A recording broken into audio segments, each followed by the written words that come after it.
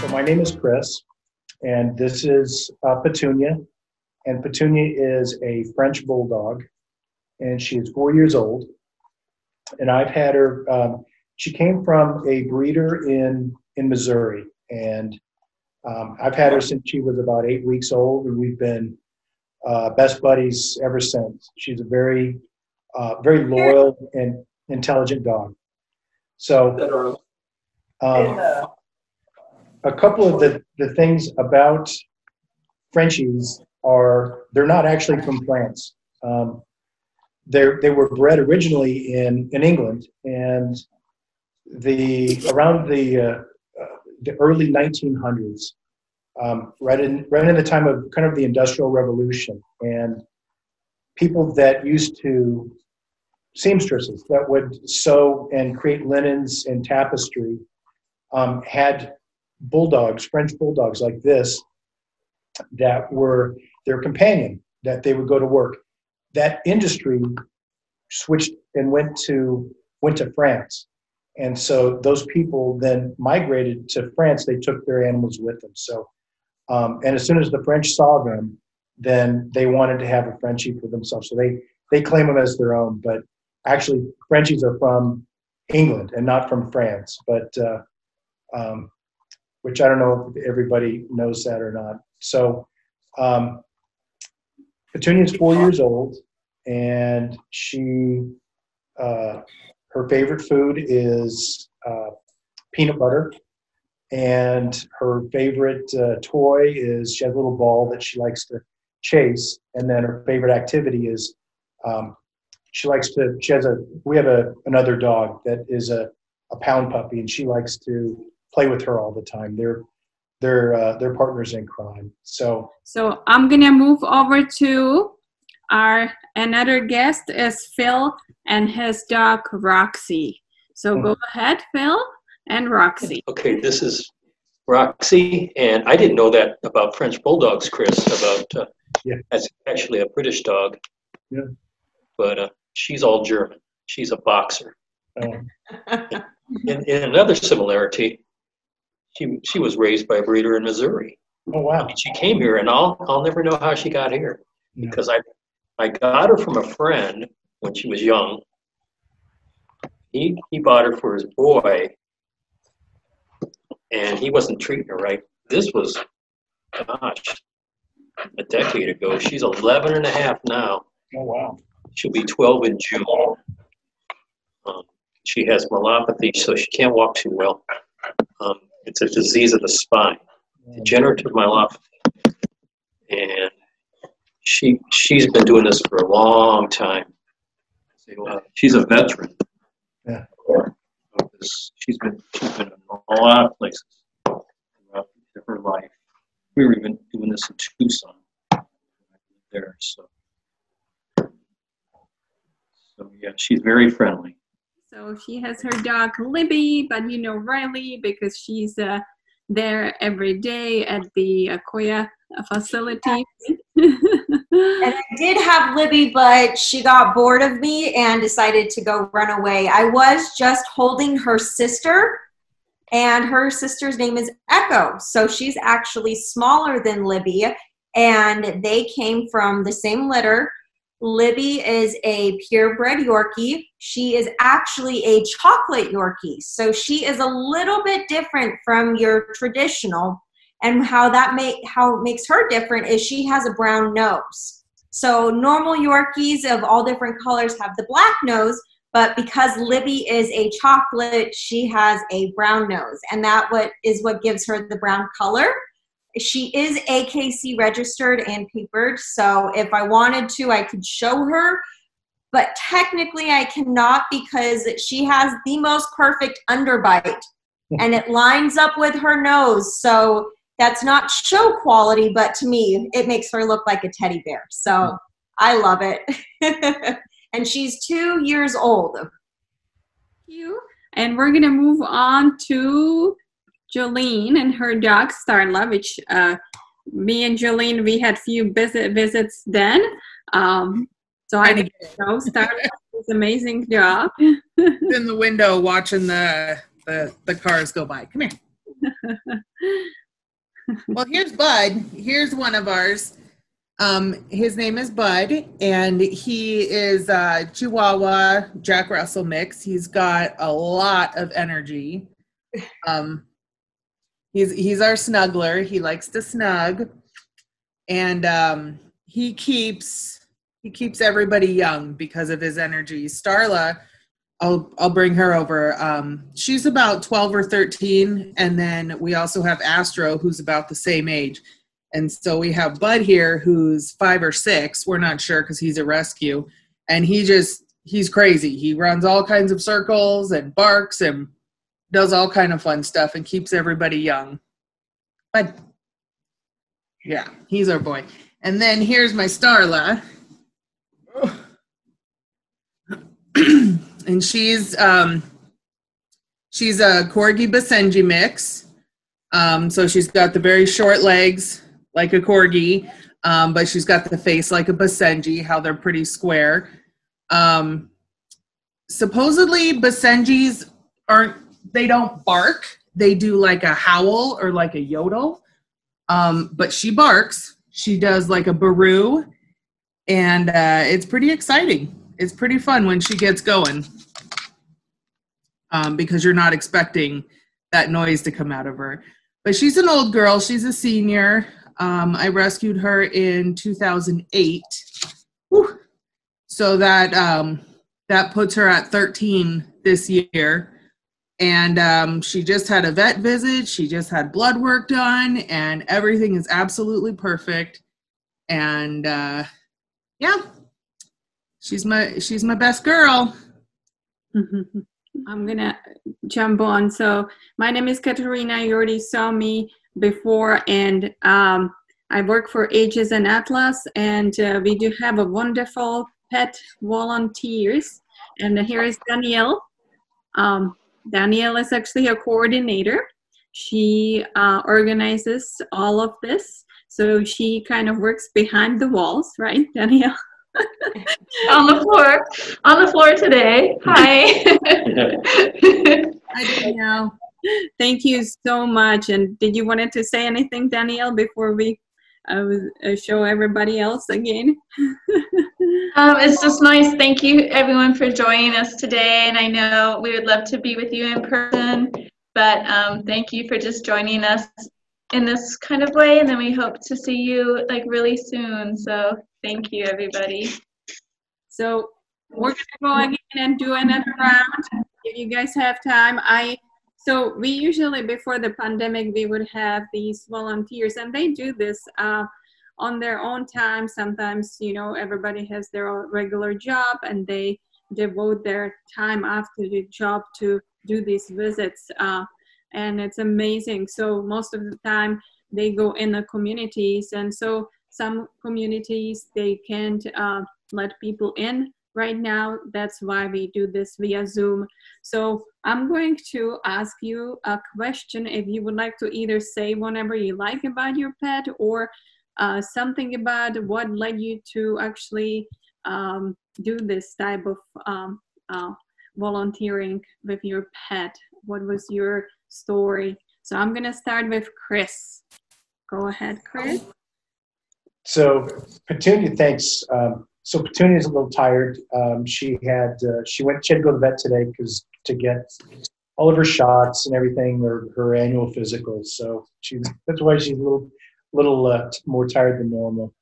So Petunia and I started training Petunia when she was just a puppy. And so we went to puppy training, and then we went to intermediate training, and then we went to advanced training, and she still had more to offer. And the next level of training was pet therapy training. And I have my brother-in-law is active with his pet in Flagstaff, and so he recommended that we do the pet therapy training and get involved in the community. And so that's how we got started. But it's been really great. You meet so many really nice people, and it gives her purpose to she went from being kind of a lap dog to a working dog, and Be the lap. she looked forward to really having coming to the the facilities and meeting all of the residents, and she got really excited about that. She got really sad when COVID hit because she was basically a dog without a job. So we're excited to get back into the facilities and meet with everybody. Okay, as I mentioned before, Roxy is going to be 12 in June, and she's exceeded the boxer life average. Average boxer lives only 10 years old, so she's still going strong. If it wasn't for this myelopathy, she'd be very strong. I mean, I'd expect her to live 15 years. Oh, here's Libby. She is my best friend. I had a dog that I had for 17 years, and I ended up having to put her down, and I was like, I'm not getting a dog. I'm not getting a dog. My mom calls me, and she's like, I got you a dog. And I got Libby out of that. And once COVID's over, I would like to start training her to be able to have her come in and be a therapy dog. And I actually just got a boxer puppy. So she is a purebred boxer, and my goals are to eventually start having her come in as well to do pet therapy. So hopefully one day you guys will be seeing Libby and my other dog Cleo around. Libby, she just was, I thought of her randomly. I was just sitting outside one day and I thought of going through a list of names, and Libby was just perfect. And Cleo, my boyfriend actually named her off after Cleopatra. So nice. Very cute. Thank you, Riley.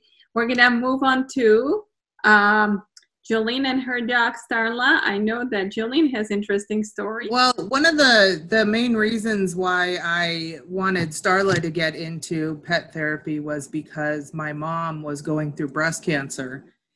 And when we were sitting there, and I mean, we tried everything. We tried crochet, we tried all the crossword puzzles, we watched all kinds of movies and videos on YouTube, and we were just getting so bored with ourselves because her chemo and everything was like 8 or 9 hours a day.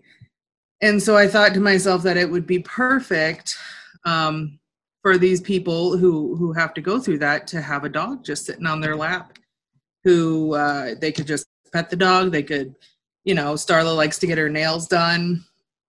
They, pet them, take naps, whatever, take pictures. And that's why I got her into pet therapy. That's awesome. Yeah. She's cute. She's the best. She's so well-mannered. She's so, the way that I describe her is that she just gets it. Like, that's what I just say. Like, she just gets it. She knows when it's time to play. She knows when it's time to hang out and snooze. Like, she knows when it's time to go for a WALK. Yep. Time to go for an RIDE. Oh, she even knows the spelling of that. Her ears perked up.